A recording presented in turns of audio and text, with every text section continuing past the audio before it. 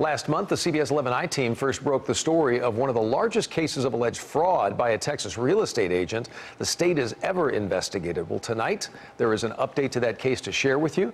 Ashley Williams, who is accused of taking nearly $500,000 from her clients and business partners, has now filed for bankruptcy. Investigative reporter Brian New joining us live from Dallas. So what does that mean? Doug, the significance of this is really twofold. One, by filing for bankruptcy, this prevents those property owners who say that Ashley Williams owes them money from taking any action to collect it. They are now going to have to wait to see how this bankruptcy case plays out. Two, it also gives us some insight of who Ashley Williams owes money to.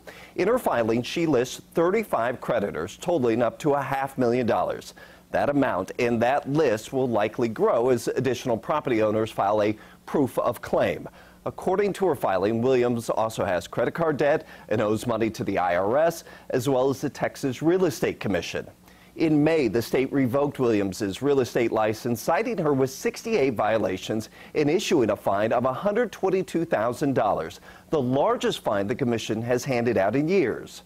Property owners told the I-Team they hired Williams to manage their rentals, but say she failed to give them the rent money that she was collecting.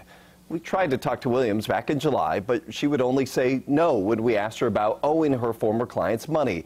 We again reached out today to her attorney and have yet to hear back. Now, it's important to note that Williams filed for Chapter 13 and not Chapter 7 bankruptcy. And the big distinction on this is under Chapter 13, she is not obligated to sell off all of her possessions. Instead, typically what happens in these cases is a person is required to pay back a portion of their debt in a 3 to 5 year time period.